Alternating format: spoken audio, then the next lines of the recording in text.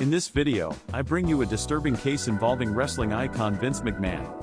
This case involves shocking allegations made against McMahon, who is accused of forcing Janelle Grant into a sexual relationship for job opportunities. It is also alleged that McMahon shared explicit content of Grant with other men. The lawsuit filed against McMahon has led to his resignation from the WWE parent company. Vincent Kennedy McMahon, born on August 24, 1945, is an American businessman and the former professional wrestling promoter. Alongside his wife Linda, he co-founded the modern WWE, the world's largest professional wrestling promotion. Prior to his resignation, McMahon faced additional allegations in January 2024, involving sex trafficking and sexual assault. McMahon was born in Pinehurst, North Carolina, and had limited contact with his father until the age of 12. On June 17, 2022, McMahon voluntarily stepped down as chairman and CEO of WWE pending an internal investigation.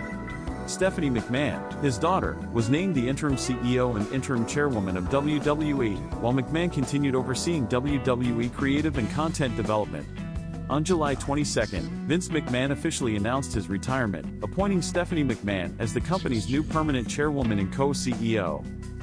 However, on January 5, 2023, the Wall Street Journal reported McMahon's plans to return to WWE as executive chairman. McMahon assumed the position of executive chairman of WWE on January 10, 2023. In April 2024, Endeavor Group Holdings and WWE announced a merger with the Ultimate Fighting Championship to form a new publicly traded company known as TKO. McMahon's resignation from TKO was confirmed by Deadline on January 26, 2024, following a report on alleged sexual assaults published by the Wall Street Journal.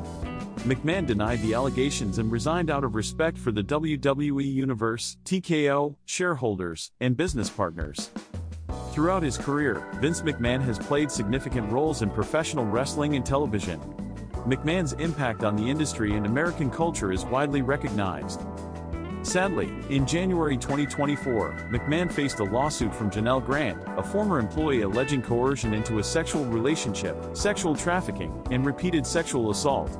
Grant described instances of extreme cruelty and degradation.